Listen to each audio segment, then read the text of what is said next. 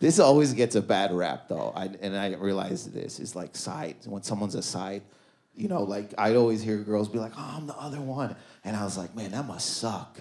Then you become the other one, and you're like, this is fire.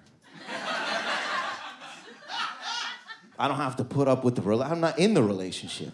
I'm just lingering.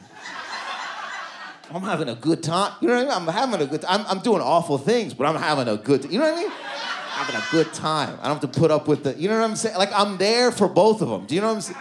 Because she yearns him. That's a different case. She yearns him. She doesn't yearn me. She's just like, maybe, you know what I mean? This is the bad part. But I yearn Steven. That's what the guy's name was. So she'd be like, I don't know, Steven's being weird. I go, have you tried talking to him more? There for her like a coach, right? I'm eating fries. I go, yeah, talk to him. This guy's the best. This guy takes her to her grandmother's funeral. I ain't doing that. I'm just gonna eat her ass at 4 in the morning. That's all, and drink wine. That's my duty right there.